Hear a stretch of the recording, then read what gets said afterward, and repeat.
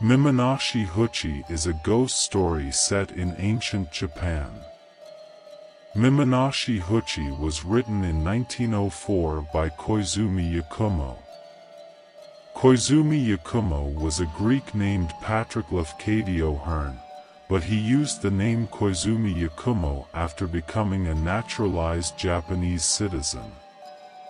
I will introduce Japanese history, Japanese culture, Japanese novels, etc. on this channel. Please subscribe to this channel. There is a video of this same story spoken in German on my other channel. If you would like to listen to it in German, please see the overview section. The story of Miminashi Houichi. More than 700 years ago, at Dan-no-Yura, in the Straits of Shimonoseki, was fought the last battle of the long contest between the Haika, or Tara clan, and the Genji, or Minamoto clan. There the Haika perished utterly, with their women and children, and their infant emperor likewise, now remembered as Antoku Tenno. And that sea and shore have been haunted for 700 years. Elsewhere I told you about the strange crabs found there, called Haika crabs, which have human faces on their backs, and are said to be the spirits of the Haika warriors. 1. But there are many strange things to be seen and heard along that coast. On dark nights thousands of ghostly fires hover about the beach, or flit above the waves, pale lights which the fishermen call onibai, or demon fires, and, whenever the winds are up, a sound of great shouting comes from that sea, like a clamor of battle. In former years the Haika were much more restless than they now are. They would rise about ships passing in the night, and try to sink them, and at all times they would watch for swimmers, to pull them down. It was in order to appease those dead that the Buddhist temple, Amidaji, was built at Akamagasaki, too. A cemetery also was made close by, near the beach, and within it were set up monuments inscribed with the names of the drowned emperor and of his great vassals, and Buddhist services were regularly performed there, on behalf of the spirits of them. After the temple had been built, and the tombs erected, the Haika gave less trouble than before, but they continued to do queer things at intervals, proving that they had not found the perfect peace. Some centuries ago there lived at Akamagasaki a blind man named Houichi, who was famed for his skill in recitation and in playing upon the biwa. 3. From childhood he had been trained to recite and to play, and while yet a lad he had surpassed his teachers. As a professional biwa-hoshi he became famous chiefly by his recitations of the history of the Haika and the Genji, and it is said that when he sang the song of the Battle of Dan-no-Yura, even the goblins, Kijin, could not refrain from tears. At the outset of his career, Houichi was very poor, but he found a good friend to help him. The priest of the Amidaji was fond of poetry and music, and he often invited Houichi to the temple, to play and recite. Afterwards, being much impressed by the wonderful skill of the lad, the priest proposed that Houichi should make the temple his home, and this offer was gratefully accepted.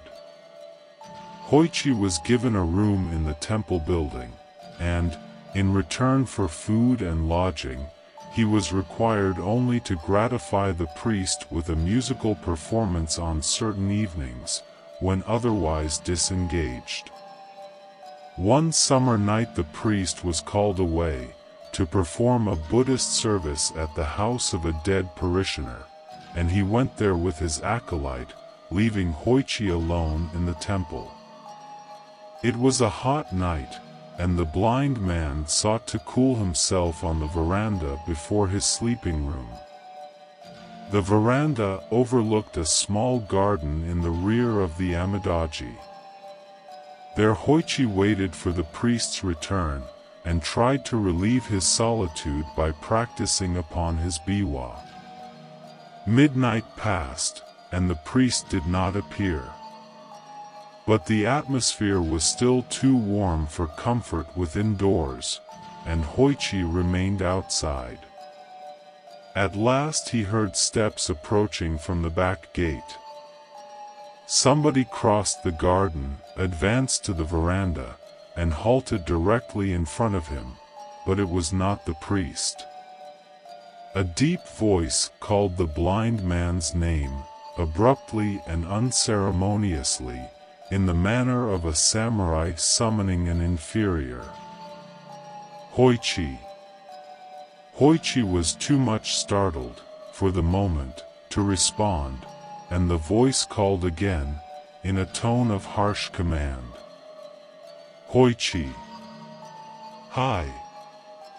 One, answered the blind man, frightened by the menace in the voice.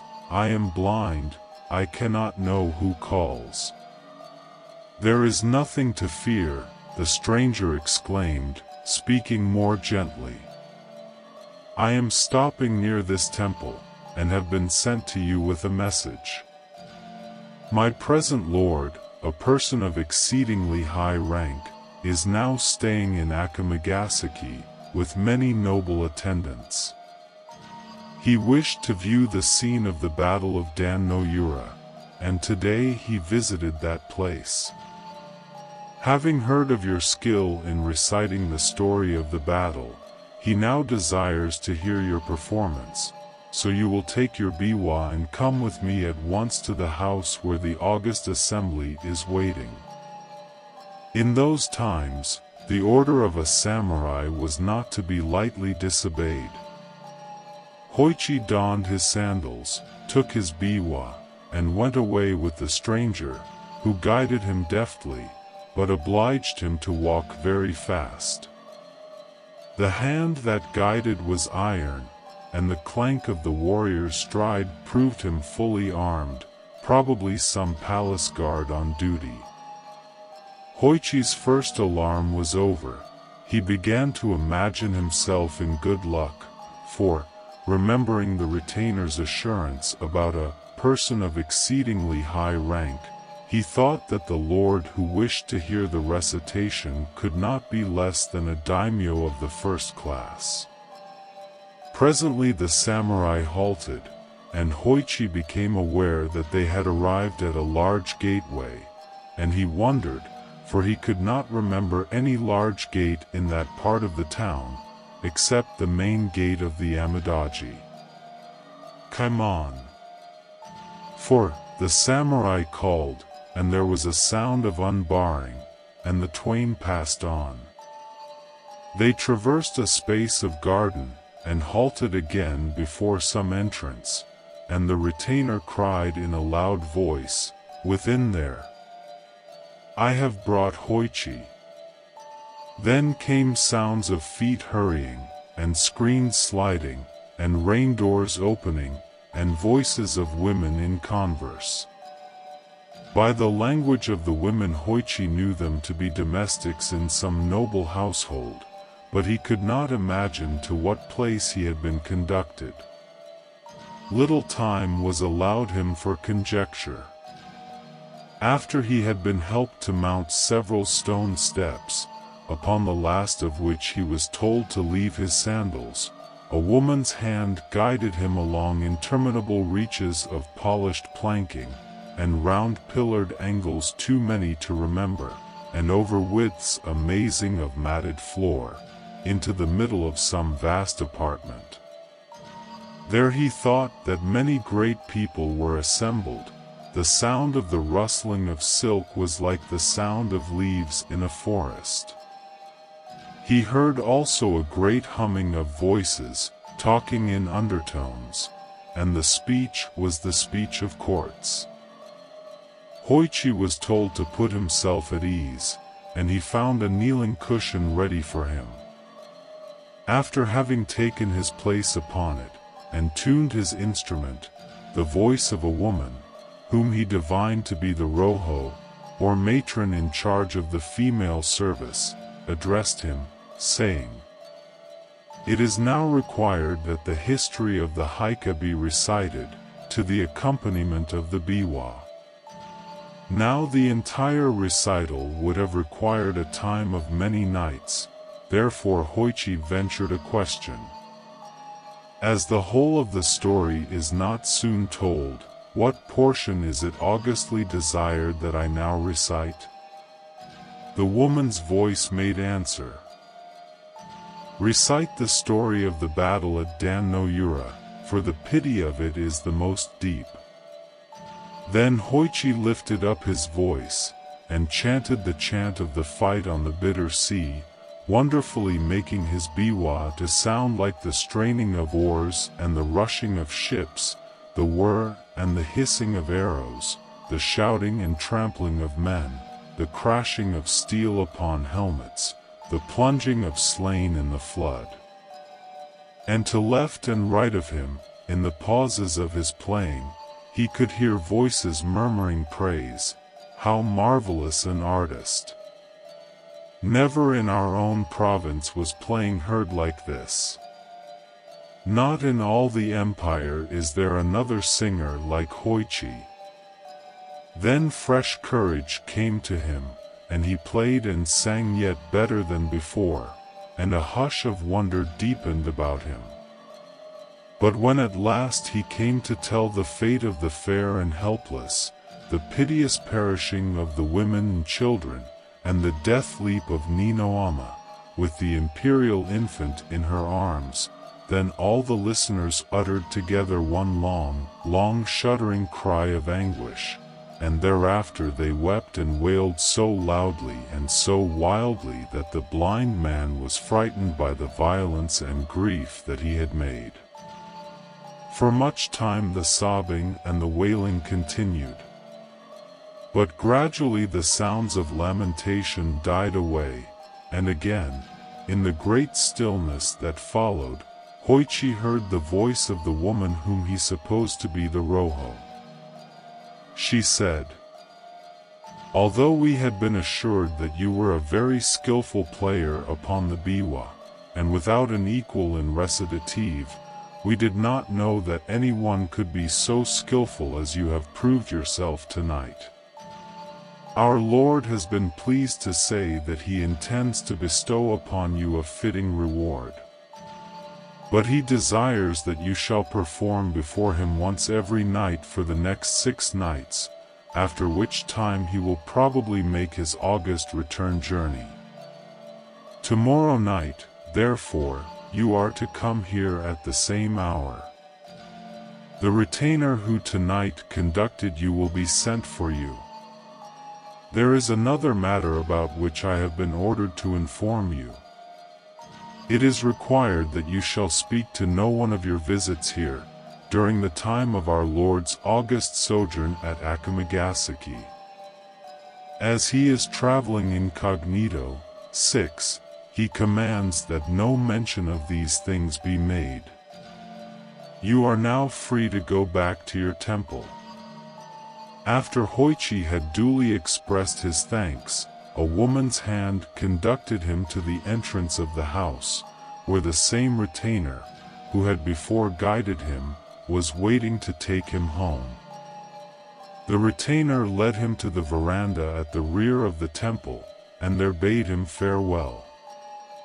It was almost dawn when Houichi returned, but his absence from the temple had not been observed, as the priest, coming back at a very late hour, had supposed him asleep. During the day Houichi was able to take some rest, and he said nothing about his strange adventure. In the middle of the following night the samurai again came for him, and led him to the august assembly, where he gave another recitation with the same success that had attended his previous performance. But during this second visit his absence from the temple was accidentally discovered, and after his return in the morning he was summoned to the presence of the priest, who said to him, in a tone of kindly reproach, "We have been very anxious about you, friend Houichi. To go out, blind and alone, at so late an hour, is dangerous. Why did you go without telling us? I could have ordered a servant to accompany you. And where have you been?" Houichi answered, evasively, "Pardon me, kind friend. I had to attend to some private business, and I could not arrange the matter at any other hour." The priest was surprised, rather than pained, by Houichi's reticence. He felt it to be unnatural, and suspected something wrong. He feared that the blind lad had been bewitched or deluded by some evil spirits. He did not ask any more questions, but he privately instructed the men servants of the temple to keep watch upon Houichi's movements, and to follow him in case that he should again leave the temple after dark. On the very next night, Houichi was seen to leave the temple, and the servants immediately lighted their lanterns, and followed after him. But it was a rainy night, and very dark, and before the temple folks could get to the roadway, Houichi had disappeared.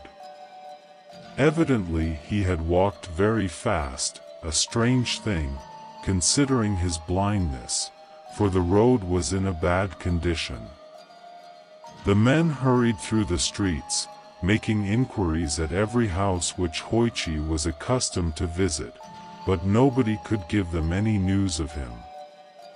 At last, as they were returning to the temple by way of the shore, they were startled by the sound of a biwa, furiously played, in the cemetery of the Amidaji.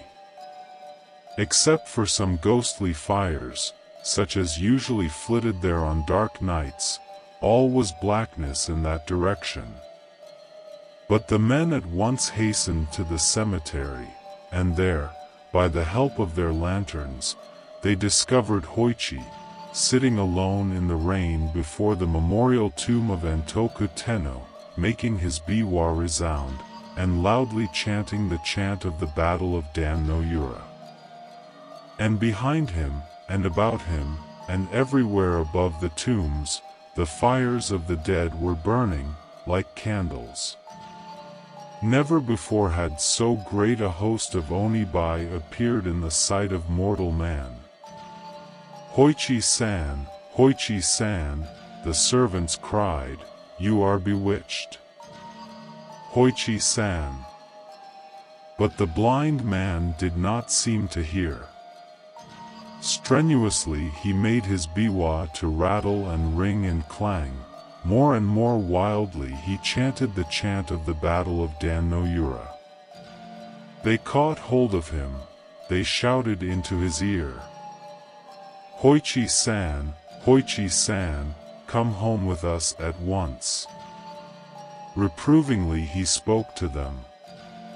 "To interrupt me in such a manner, before this august assembly, will not be tolerated." Whereat, in spite of the weirdness of the thing, the servants could not help laughing. Sure that he had been bewitched, they now seized him, and pulled him up on his feet, and by main force hurried him back to the temple, where he was immediately relieved of his wet clothes, by order of the priest. Then the priest insisted upon a full explanation of his friend's astonishing behavior. Houichi long hesitated to speak. But at last, finding that his conduct had really alarmed and angered the good priest, he decided to abandon his reserve, and he related everything that had happened from the time of first visit of the samurai. The priest said, "Houichi, my poor friend, you are now in great danger. How unfortunate that you did not tell me all this before. Your wonderful skill in music has indeed brought you into strange trouble. By this time you must be aware that you have not been visiting any house whatever, but have been passing your nights in the cemetery, among the tombs of the Haika, and it was before the memorial tomb of Antoku Tenno that our people tonight found you, sitting in the rain. All that you have been imagining was illusion, except the calling of the dead.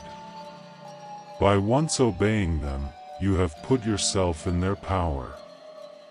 If you obey them again, after what has already occurred, they will tear you in pieces. But they would have destroyed you, sooner or later, in any event. Now I shall not be able to remain with you tonight. I am called away to perform another service. But, before I go, it will be necessary to protect your body by writing holy texts upon it. Before sundown the priest and his acolyte stripped Houichi, then, with their writing brushes, they traced upon his breast and back, head and face and neck, limbs and hands and feet, even upon the soles of his feet and upon all parts of his body, the text of the Holy Sutra called Hanyashinkyo 7.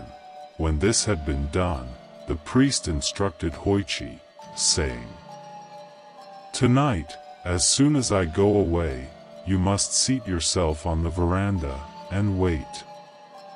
You will be called.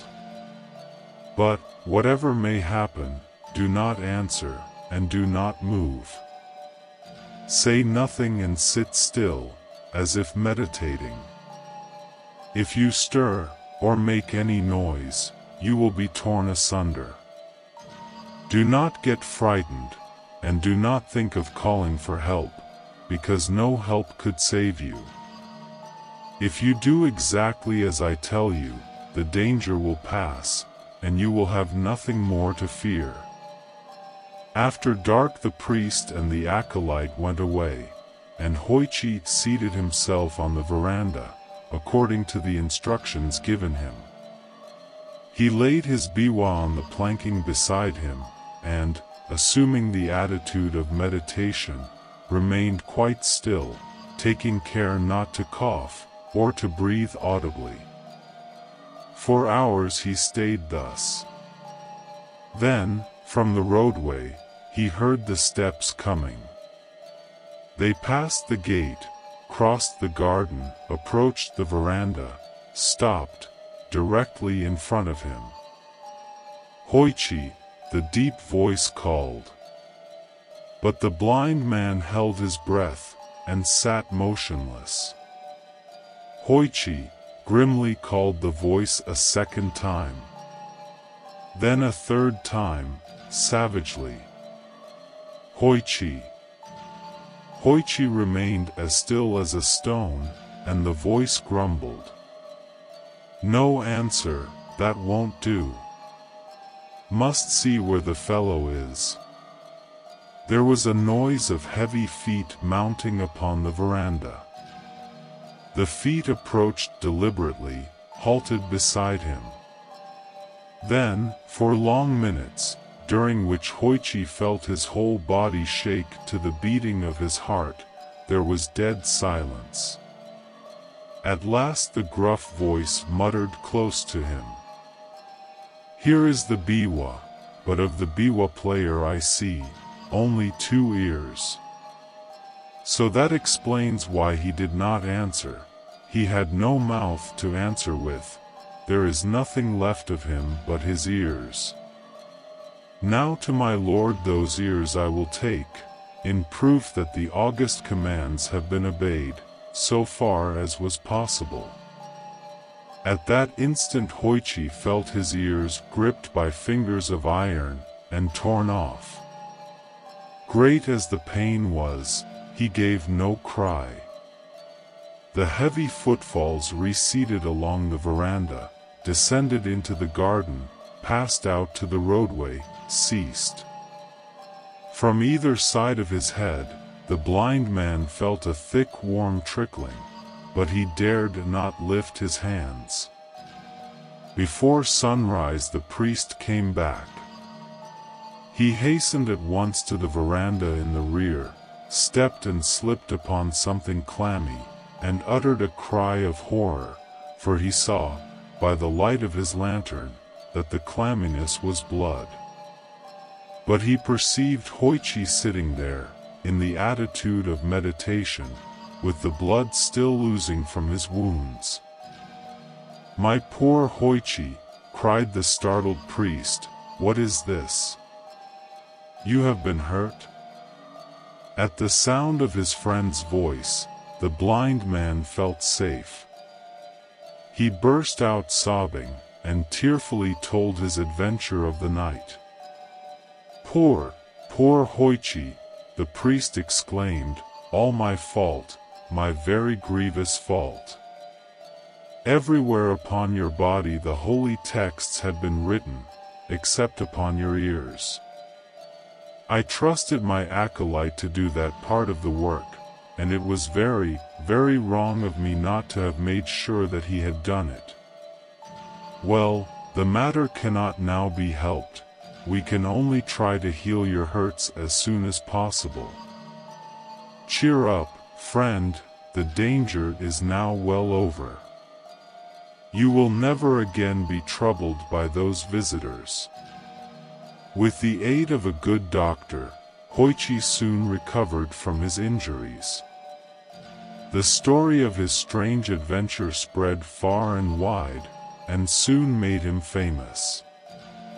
Many noble persons went to Akamagasaki to hear him recite, and large presents of money were given to him, so that he became a wealthy man.